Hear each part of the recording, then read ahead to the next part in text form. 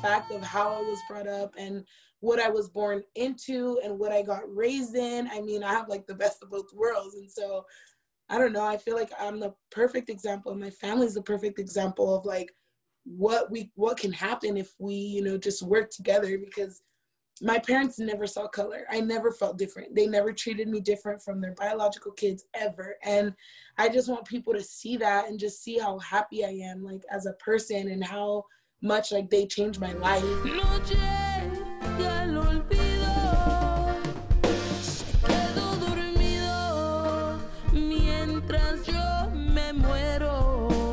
I was told, you can't wear braids, you can't wear your afro and go on stage and sing Mexican music. And to me, I'm like, why not? Like, you know, I love my pelucas and everything, but sometimes I'll just wear my afro and I'll go and I'll have a tocada and I'll sing like that. Mientras yo